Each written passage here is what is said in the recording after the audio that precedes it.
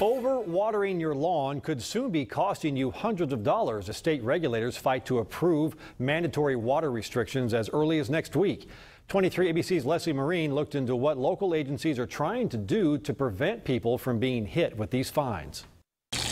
Water. It's the only thing anyone is talking about lately. But with Bakersfield facing mandatory water restrictions from the state, every drop counts. We hear a lot of times in the community, we want to help. Everyone really wants to help, but how can they help? And is what they're doing really helping? Recently, a state survey showed that current conservation efforts have only resulted in a 5% decrease in water usage. Majority of the water usage for residential customers is outside their home. With state regulators hoping to impose a $500 fine for outdoor water wasters, irrigation companies are taking the time to educate residents now.